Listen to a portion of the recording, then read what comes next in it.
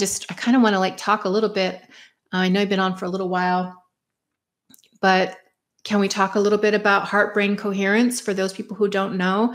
This is one of the fastest ways to open your third eye. This is one of the fastest ways to make spiritual connection. This is also one of the fastest ways to make connection with your divine emissaries, those emissaries connected to the chakra or to the heart portal, those cosmic emissaries. It's through the activation of the heart. Let's talk about it, because I want to teach you a powerful technique that you might not have heard about. And for those of you who have, just hold space for those who haven't and listen again, because this is a powerful teaching. Science, for the most part, up until the 90s, early 90s, thought that the brain ran all of the systems, sent all the signals, and did the communicating with the rest of the body. It didn't really acknowledge that the heart might have also been sending signals and had a language, an actual scientific language, and nor did it understand that the gut did as well.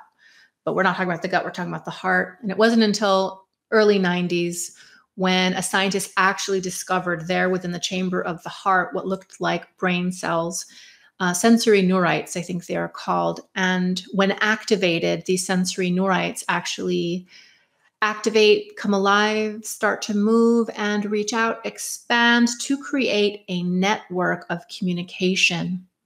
The heart actually has its own scientific languaging system. And when the heart speaks, the heart's message is received by the brain.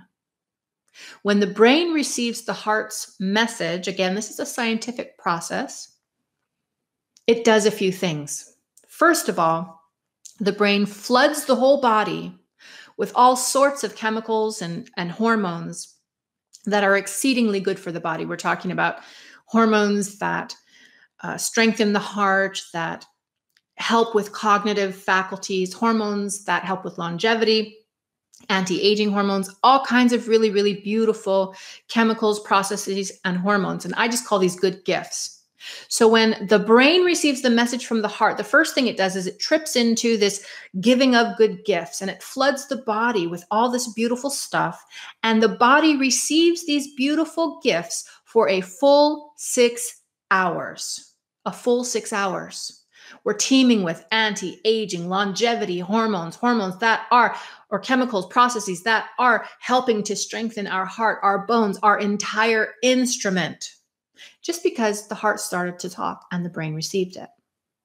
Another thing that happens when the heart starts to talk and the brain receives it, because the brain has to receive it.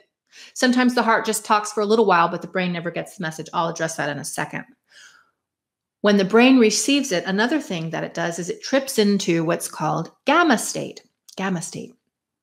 We've all heard probably about alpha and delta and beta and these different brain wave states. Well, gamma state is the brain wave state of supreme connectedness. This is the state that athletes say they're in when they say, I was in the zone, just focused, hyper-focused, able to achieve at a really high level. Gamma state is also the brainwave state that opens us to our intuition. For people who have lived to super age, they have done so because they understood heart-brain coherence, which is just another way of saying heart-brain communication. So many good things come when we activate our heart. However, when we activate our heart, we have to stay in that state of activation for at least 180 seconds. That's 3 minutes. 180 seconds is all it takes for those sensory neurites to start expanding, fluttering, connecting, creating a communication network that branches out and ultimately reaches the brain. Now that's in the beginning. If you make a practice out of heart-brain coherence, you can start connecting much more quickly than 180 seconds. It may take you 60 seconds. It may take you 10 seconds the more you do it. But in the beginning, you want to allow for at least 180 seconds or 3 minutes. Now, how many of you out there can guess what activates the heart? Comments, please. I'd love to see in the comments. Love. Love. The heart chakra. Love. Absolutely. Love activates the heart. In specific, the feeling of love. Now, when I say to you, bring love into your heart, most times it causes people to think about something that they love. Well, I love my husband. I love my dog. But are they feeling that in their actual heart? Are they really in the emotion of that love? You have to actually feel it here, not here. And when you feel it here, that's when you start to activate. And so often this is when we are moved to tears. We can feel the emotion moving in our body, but the portal of the heart is what is actually opening. And it's these sensory neurites that are beginning to get activated and branch out. So the way to do heart brain coherence, the way to power up the languaging of your heart is to be in love in your heart. How can you do that? I do that a few different ways. Essentially, I think on these things that are lovely. I think on these things that are divine. I think on these things that are beautiful. I think on these things that are such a blessing to me.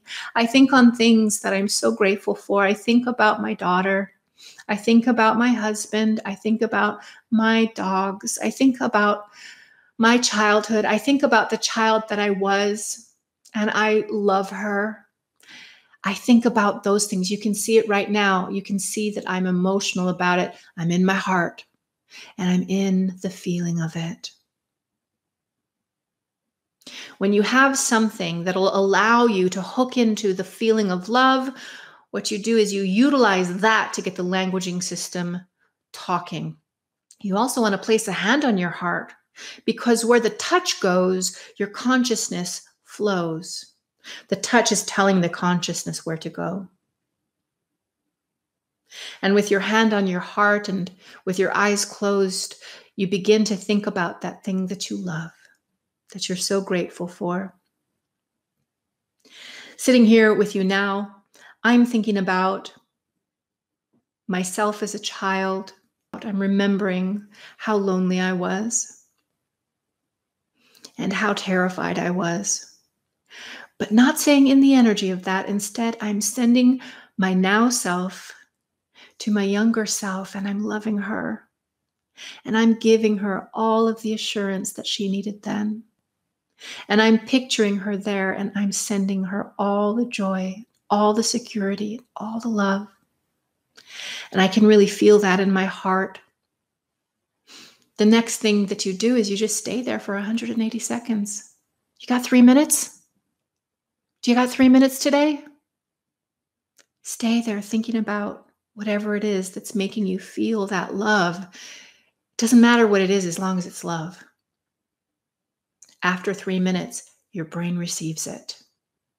And then all the good gifts flood into the body. The doorway of perception is opened and remains open. You trip into gamma. You become hyper aware, hyper connected, and can be hyper focused. Do you know why we have people who have lived to 243 years of age? It's because they did that 3 times a day.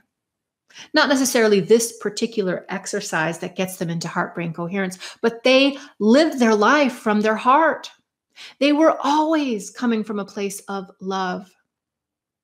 I don't remember the name of the Chinese man who lived to 243 years of age, but when researchers finally reached him, I want to say it was in the 40s, they asked him, "Why do you think you've lived this long?"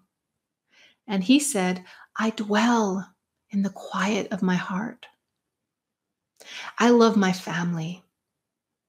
I love what I do." He taught martial arts and he had a huge family. He's talked about the things that he loved and how dwelling in the space of that was the key to his longevity. And he's not wrong, because the longer he spent in his heart, the more that communication system was talking, and the more the brain received it, and the more the body flourished because of it. Can you smell what the rock is cooking? This is the key to miracles. This is the key to multi-level healing, restoration, understanding, is getting into the heart. And just so that you know, the heart is the portal of the angels. The heart is the portal of the I am. When we get into our heart, And then we set our mind on communicating with the I am, our divinity. We set our intention to communicate with our angelic emissary, should we want to do that. We get into our heart first, and it opens the channel wide, for us to send the communication and for us to receive it while in the space of the heart. That's what heart-brain coherence is. And if I were you, as soon as my 2 feet hit the floor in the morning, I'm thinking about my 7-year-old me, and I'm loving her, man. And I'm just spending some time there. And when lunch rolls around and I'm drinking my green juice, I'm thinking about my husband and how much he does for me. And how grateful I am for that good man. And before I hit the pillow at night, I'm thinking about my daughter. I'm thinking about the baby she was. She was so cute and so loving and so innocent. And now the wonderful woman that she's become. And I'm in my love morning, noon, and night. There's a reason I look so good for 50 years old. Okay. Help me continue to create ad-free spiritual content by supporting me on Patreon. Depending on the tier selected, you can receive 1 free lesson a month or access to a live Zoom meetup where members receive intuitive readings, attunements, and more. Every dollar really does help. Now, on to the video.